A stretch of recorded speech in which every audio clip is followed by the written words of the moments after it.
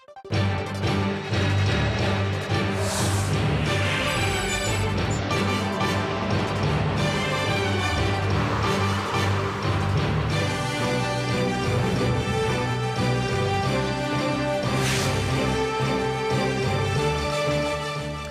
and welcome. It's 10 a.m. on Friday, the 8th of August. You're tuned in to our mid-morning newscast here on ARIRANG TV. I'm Mark Broom. Let's take a look at what's making the headlines. President Park Geun-hye calls on South Korea to help North Korea build up its infrastructure and improve its people's lives as the first step towards reunifying the two Koreas. Sources say officials from the White House will hold another meeting next month with two elderly Korean victims of Japan's wartime sex slavery as pressure grows on Tokyo to atone for its past wrongdoings. Plus, U.S. military officials say a mission to drop humanitarian relief to thousands of refugees who have been driven out of their town by Islamist militants is underway in northern Iraq. Our top story this morning, President Park Geun-hye is calling on officials and experts from a cross-section of South Korean society to do more to reduce inter-Korean tensions and boost humanitarian aid to the north. She was speaking to the Presidential Reunification Committee on Thursday, which had come together for the first time since its formation last month. Our Ji Myung-gil starts us off. The Park Geun-hye administration has placed a priority on economic reform in recent weeks, but has also shifted its focus back toward a unification drive with North Korea, an initiative that was overshadowed by April's very tragedy and the escalation of provocations out of North Korea. President Park on Thursday ordered members of a newly established 50-member special committee to draw up measures for building up infrastructure in North Korea and improving the lives of the North Korean people as a first step.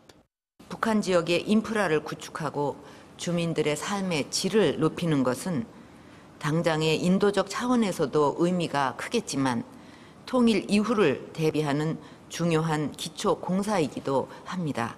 The committee plans to conduct joint government and civilian research for unification and arouse greater public interest in the matter. President Park has said that a reunification of the two Koreas will be an economic bonanza for the peninsula and neighboring countries. During a speech in Dresden, Germany in March, she called for bolstering cross-border exchanges as a first step toward building trust between the rival Koreas and laying the groundwork for unification. The two Koreas have been divided for more than 6 decades following the 1950 to 1953 Korean War, which ended in a ceasefire, not a peace treaty. Ji Myung-gil, ARIRANG News. Now, pro-North Korea daily in Japan says Pyongyang's recent missile launches are meant in protest of the U.S. military's presence here in South Korea, and particularly in light of this month's joint military drills between Seoul and Washington. Comparing Pyongyang's test launches to a shield and the U.S. South Korea exercises to a spear, the article says the North Korean regime is prepared to fire off its ballistic missiles in defense if necessary. North Korea has test-fired short-range ballistic missiles on 7 different occasions so far this year. A Korean American who runs a Christian NGO in a Chinese city on the border with North Korea is being investigated by Chinese authorities. According to sources on Thursday, Peter Han has been under interrogation by Chinese authorities for the last 3 weeks and is banned from leaving the country. People working in the region presume that Han's case is part of a wider sweep of Christian-run NGOs and businesses along the Chinese side of the border with North Korea. The sources say they don't exactly know what prompted the probe, but it does coincide with an investigation into a Canadian Christian couple who ran a coffee shop in the nearby city of Dandong. They are being questioned over suspicions they stole military and intelligence secrets. Now, 2 Korean survivors of Japan's brutal wartime sexual slavery system are in the U.S. right now. They're there to raise awareness of the highly emotive issue and hopefully squeeze a much overdue apology out of the Japanese government. Last week, the women held a meeting with the officials from the White House, and word out of Washington is that there will be another meeting next month. Our Park Ji-won reports. Quoting diplomatic sources in Washington, Seoul-based ARIRANG News N YTN report that the White House will soon hold another round of meetings with 2 Korean victims of Japan's wartime sexual enslavement. Lee Ok-sun and Kang Il-chul, both in their 80s, held closed-door talks with White House officials at the end of last month during a 15-day trip to the U.S., which came to an end on Wednesday. The upcoming meetings will reportedly be attended by the White House officials in charge of foreign affairs policies. It's expected they could place pressure on the U.S. State Department to be more proactive in solving the long-standing issue. International calls on Japan to make amends for forcing women into sexual slavery before and during World War II has picked up in recent weeks. UN High Commissioner for Human Rights Nabi Pillay criticized Tokyo on Wednesday for failing to resolve the issue. In response to Pillay's criticism, Japanese Chief Cabinet Secretary Yoshihide Suga said the issue was covered in a 1965 treaty between Korea and Japan, when Korea received some $800 million in aid and loans as part of the settlement.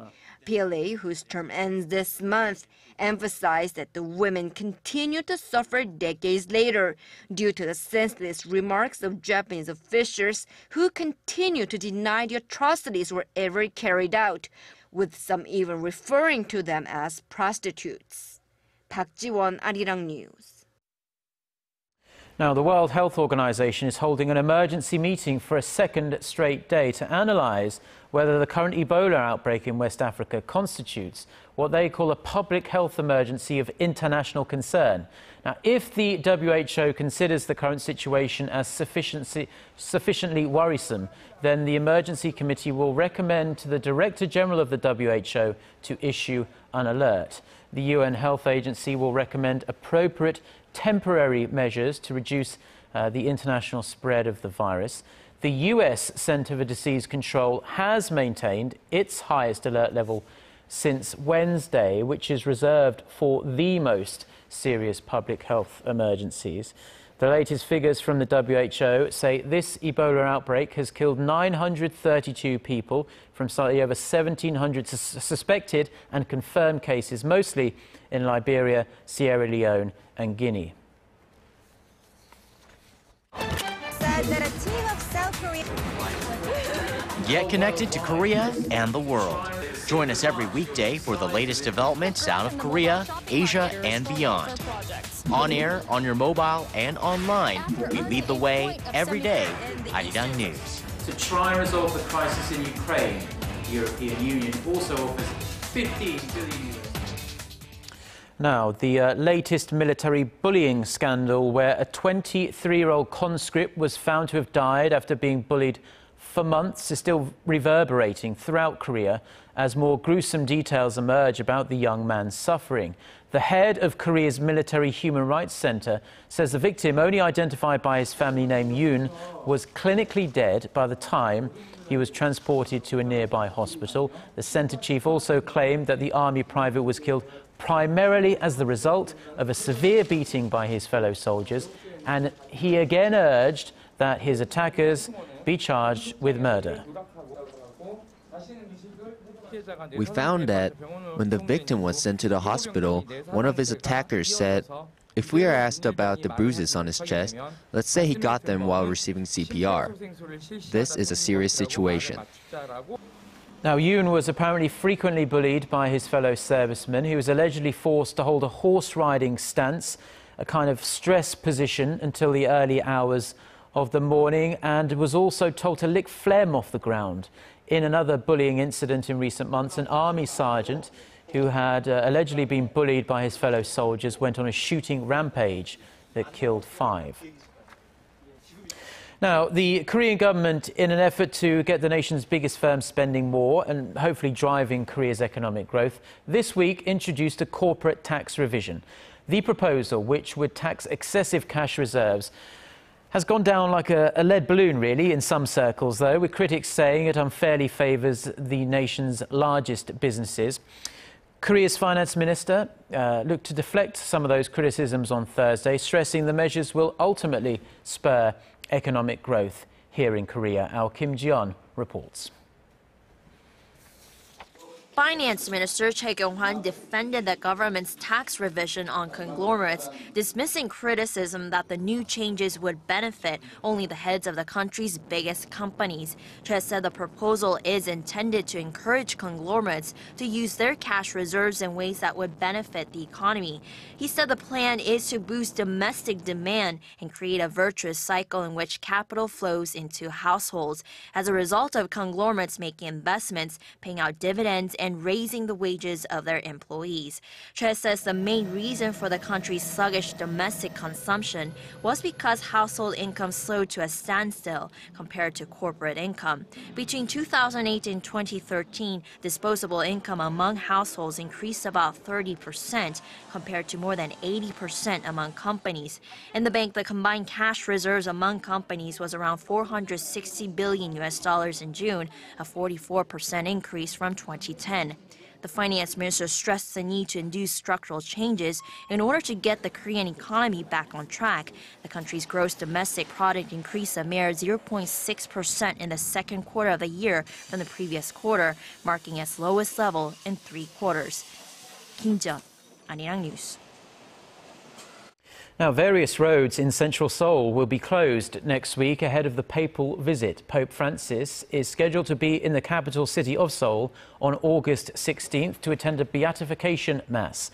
The Seoul Metropolitan Police Agency says starting from next Monday, access will be restricted to some roads around Gwanghwamun Square. A day before the mass, major roads encircling the square will be completely closed off, including a stretch from the central government complex to Sungnae-mun Gate. Meanwhile, the Seoul city government plans to temporarily adjust bus routes and subway times to accommodate the extremely high-profile ceremony. Now, popular internet text messaging applications KakaoTalk and Line are currently being blocked from usage. In China, the Ministry of Science, ICT and Future Planning in Korea said on Thursday that the Chinese government sent word that it had blocked the Korean messenger programs since the beginning of last month because it said they were being used to circulate terrorist-related information. Now, no evidence has been provided to back up Beijing's claim, but the Science Ministry here in Seoul says it plans on discussing the matter with the Chinese government in order to lift the block on these apps as soon as possible.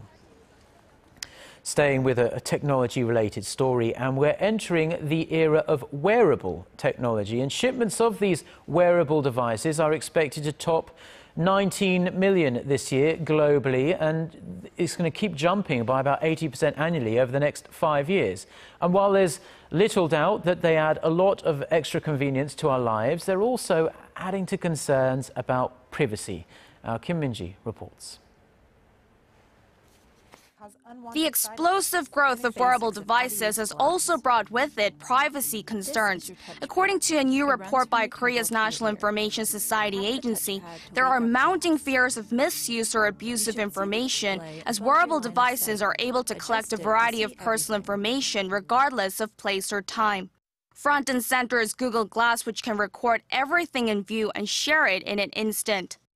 The product's facial recognition app, named Tag, is also raising alarms as the user can get their hands on personal information, including a person's name and their photos on social media, just by taking a photo of them. A U.S. senator has already called on Google to come up with measures so that the application only identifies people who have given the permission to do so. Other countries are also stepping up efforts to protect personal information. The British Data Protection Act prohibits the use of personal information obtained through wearable devices for advertisement or business purposes. Australia also offers detailed guidelines when it comes to privacy invasion through the use of digital devices. Korea, on the other hand, has a lot of ground to make up. Wearable devices do not fall into the category of network cameras or image information processing devices, so relevant laws do not forbid their use. And to be punished by the current information network law, videos must contain pornography or violate privacy or portrait rights. The Korean agency's report points that there needs to be basic standards that can be applied to wearable devices. The Korea Communications Commission acknowledges there is a cause for concern and plans to review relevant laws and regulations. Kim Min-ji, ARIRANG News.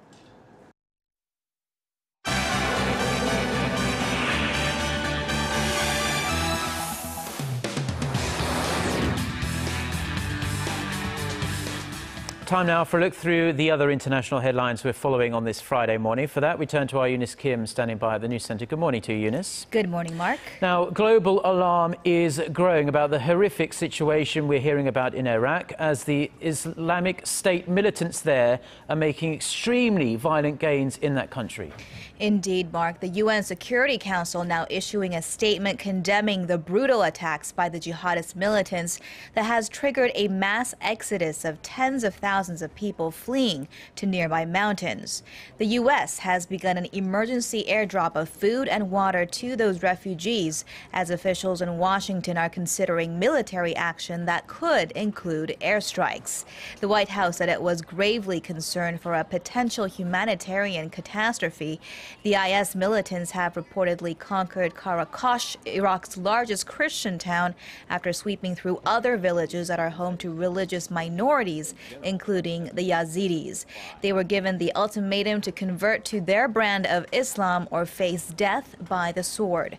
And from the Vatican, Pope Francis also called on world leaders to do much more to address the crisis. IS militants had been making gains against Kurdish forces in northern Iraq for weeks. It also has taken the country's largest dam in Mosul and, by extension, the country's major water and power resource. Negotiations are heating up in Egypt as the 72-hour ceasefire on the Gaza Strip is set to expire within hours. Israel had offered to extend the temporary humanitarian truce on Thursday, but Palestinian factions rejected that proposal. At a pro-Hamas rally in Gaza City attended by thousands of people, Hamas leaders said they were ready to resume rocket attacks if Israel and Egypt do not honor their demands to lift the blockades into and out of Gaza. 66 Israelis and nearly 1,900 Palestinians were killed in the one-month-long conflict. The UN estimates about 70% of the Palestinian death toll were civilians. And intense fighting continues to rage in eastern Ukraine, where pro-Russian separatists are said to have shot down another military plane. Local media said the MiG-29 fighter jet was shot down in the Donetsk region Thursday local time, most likely with the same Buk missile system suspected to have been used in the downing of MH17 last month. Meanwhile, Moscow has released more details on its full embargo on food imports from nations that had sanctioned it. Prime Minister Dmitry Medvedev said the year-long ban would include fruit, vegetables, meat, fish, milk, and dairy imports and apply to Australia, Canada, and Norway, in addition to the U.S. and EU nations.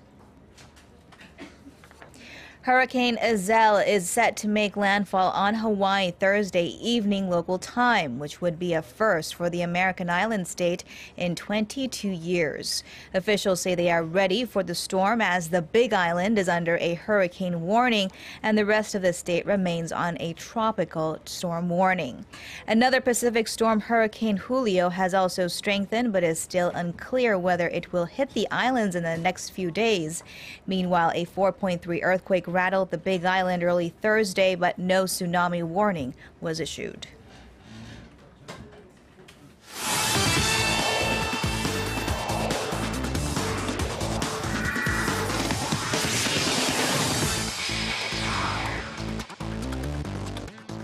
And TGI Friday, everyone, as we kick things off with, once again, the ongoing search for the next head coach of the South Korean national football team, because it looks like we'll have to wait once again to find out who'll take over the job. Now, after Lee Young-soo, the head of the technical committee, came back from his trip to the Netherlands, he held a press conference on Thursday to update everyone on the talks between him and Bert van Marwijk. And it was revealed that while the Dutch coach was offered roughly $1.5 million plus incentives, the 62-year-old wants a week to think about the offer. Lee Young-soo added that if the offer is declined, he will quickly speak with the other two candidates in mind. Now, staying with football, but over to the women's national team this time, as the Women's Asian Games team got the good news on Thursday as they found out that Park Eun-sun was given the green light to play in Incheon. Now, the 28-year-old, who has previously expressed her desire to play for the national team, will get her wish as her new club team, WFC Rosyanka, gave her the permission to play. In fact, according to the team, part of the contract was that she gets to play in the Asian Games no matter what. Now, this is good news for the national team, as Park Eun-sun was one of the top goal scorers in the WK League before moving over to Russia. And now moving over to the major leagues, as Lee Hyun-jin of the LA Dodgers will be squaring off against the LA Angels later today, hoping for his 13th win of the season. Now, the sophomore lefty, who's currently 12-5 with an ERA of 3.39, will look to repeat his performance from last season when he threw his first complete game shutout on May 29th of last season. But the Angels, who boast a scary lineup, will remember that as the two teams finish off their 4-game series. And now moving over to some Thursday night KBO action, the Lotte Giants and the Samsung Lions were rained out, but the SK Wyverns beat the Kia Tigers 7-2, and the Nexen Heroes rallied back to beat the Doosan Bears 6-5. Meanwhile, let's take a look at the LG Twins take on the NC Dinos. And of course, going into the game here, bottom of the first inning, Na Sung-bum at bat, and he drills his ball to deep right, gone, and it's 1-0 NC Dinos. Second inning, more from NC. This time it's Ji Suk-hoon who sends his ball to deep left. See ya, 2-run shot gives the NC Dinos the 3-0 lead. But the sixth inning with NC up 6-1, Sunju in, and there it goes to deep left.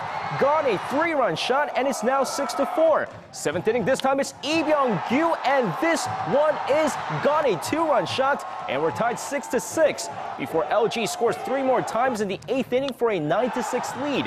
Now, despite a late rally from the NC Dinos in the 9th inning, LG does hang on to win this one, 9-8. And now finishing things off in swimming, Michael Phelps, who came back to swimming after his brief retirement, is currently competing at the U.S. Championships taking place in Irvine, California. And it looks like he isn't as dominating as he was in the past. With the 29-year-old Olympian looking to qualify for the 100-meter U.S. team, he struggles in the halfway turn and finishes second to last in the finals and misses the cut. The most decorated Olympian of all time still has 3 more events to qualify for, as he hopes to come back to his original form real soon. And that's going to wrap it up for me. This has been SJ. Have a great rest of the day, and see you guys again for your sports needs.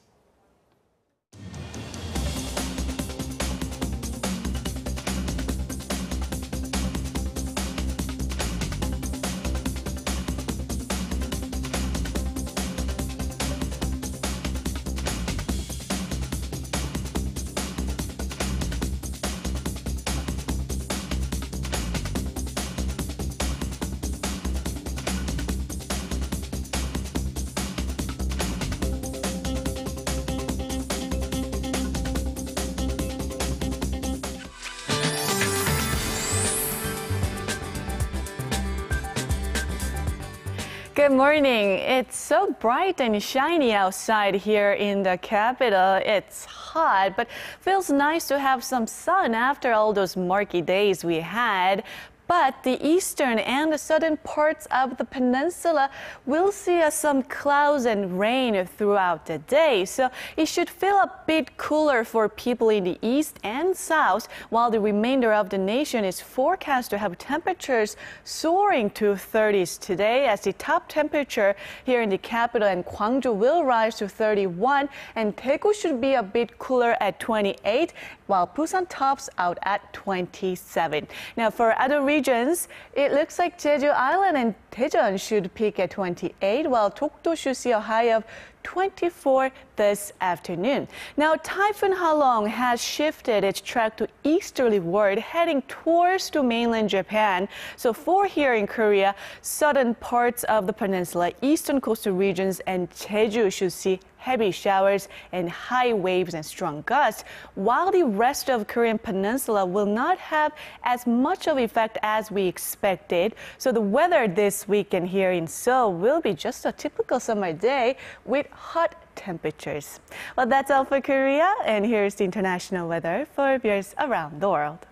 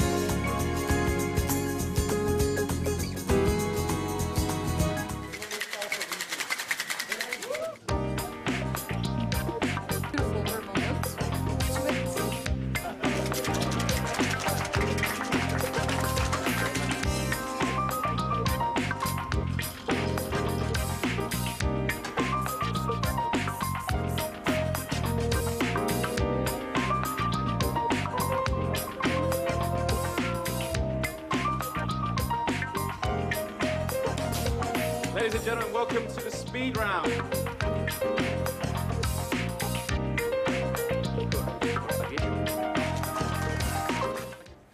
And that does it for now. We'll be back with our next newscast coming up at noon Korea time. That's in about 90 minutes. Until then, goodbye.